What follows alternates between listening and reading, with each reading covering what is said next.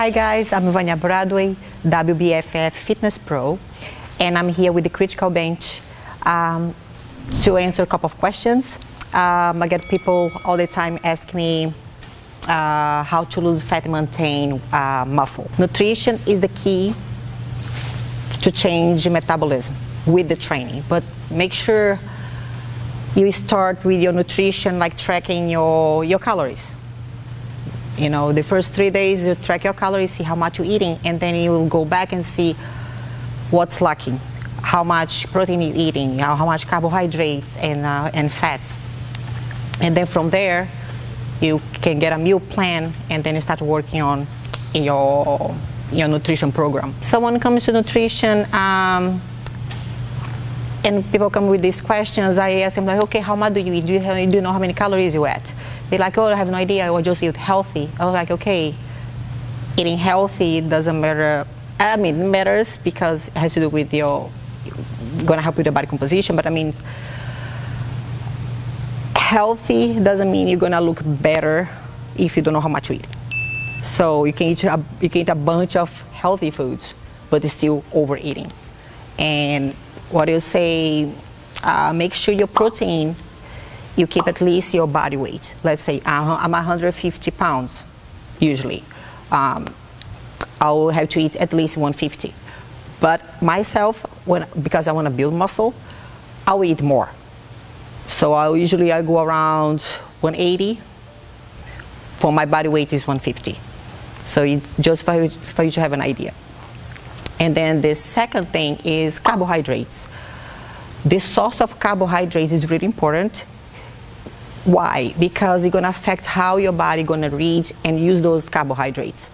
Let's say, you see on the social media people saying like it doesn't matter what time you eat your carbohydrates, and actually it matters, because I experienced to have carbohydrates before I sleep in some points of my prep because I was working out too early.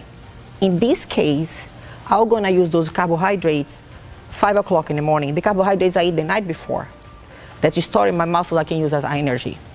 But if you're not training in the morning, why do you need that energy just before you sleep?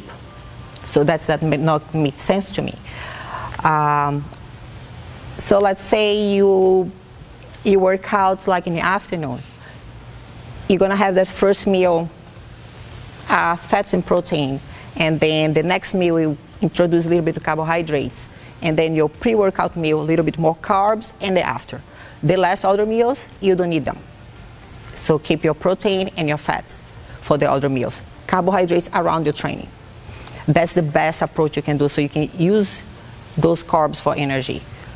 Which kind of carbohydrates you're gonna use? I use mostly complex carbohydrates because can sustain that energy through the day, so you don't have that insulin spike and then you crash, which make people like eat a high carb meal and they don't want to go to sleep. That's what happens with most of the time. So keeping like, your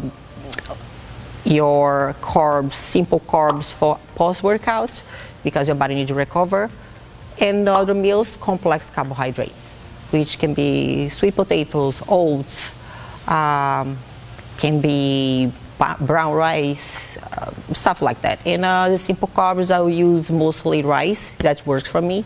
That's not for everyone. And potatoes. That would be in some kind of fruit that you're gonna eat after my training. Fats, you can choose anything from healthy fats that you're gonna keep your joints. Make sure you're gonna make sure to protect your joints, because the fat's gonna decrease inflammation. So your body, when you train, you cause inflammation. So you need to recover, and the fat's gonna help with that. Help with the inflammation in the brain as well, because we cause inflammation the whole body when you train, or from stress, or from whatever happens. So make sure you keep your fats from good source, so your body actually can use to benefit you. A lot of people go to the gym without intention. They go just to work out, but they go through motion. They don't have the intention. Let's say, what are you gonna get out from that session? That's very important, to just not go do whatever, no plan. So we walk into the gym, you need to have a plan, because for that workout, you want to make sure the nutrition is right to sustain those workouts for energy and for recovery. So that's those two are always together. Train-wise, when I want to stay lean or cut away, and I want to keep my muscle, I'm going to keep the intensity, high intensity in my training, enough intensity, and the volume of the train as well. How much you're going to do for that session, how much reps and sets for that muscle group. Other good tip is you can train more often the big muscle. So like legs, I would train legs 2 times a week, sometimes even 3 times, depends what I'm trying to do. So that's a good one to go to. Big muscle group, you can train more often. So that volume of training is going to help you to increase your metabolism and then burn more calories and burn body fat. The other 2 things that I would like to mention is, like, people think it's just nutrition and training is what going to get you the body that you want to, you want to look, your body goals, and it actually is not that only, because you train, you eat, you got to recover. If you're not sleeping enough, it's an issue, because when you sleep is when your muscles repair, your hormones actually regulate, your hunger hormone regulates as you sleep. So that's one thing is really important, you sleep enough, and the quality of your sleep. The other thing comes together with the sleep is how your body handles stress. So you think about your own diet and your training, which is already stress, and then people when trying to lose weight, they're gonna do more cardio, this is more stress, on top of the life stress, okay? So all that stress, your body gonna read as one stress, and your cortisol levels, that is a hormone, is gonna increase. When that hormone is too high for too long, is when the metabolic change happens. So you're training to lose weight, and you're on diet, you're not sleeping, you're not recovering. Cortisol is here, it's super high.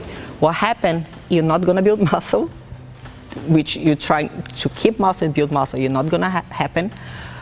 You're not gonna lose any body fat. Your body gonna hold so much water.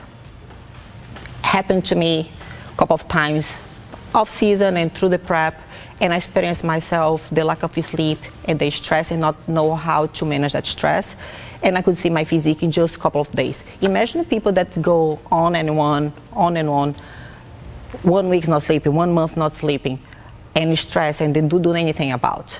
And then they wonder why I'm on diet, I'm training every day, and I cannot lose anything. I cannot lose a pound. So it's one of the things like we have to think about. It's not just or training or nutrition, is a lifestyle. So I hope that information helped you.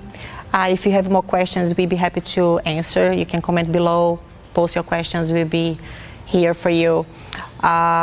We have a free gift to give you guys. Just click the pinned comment below to get your free gift.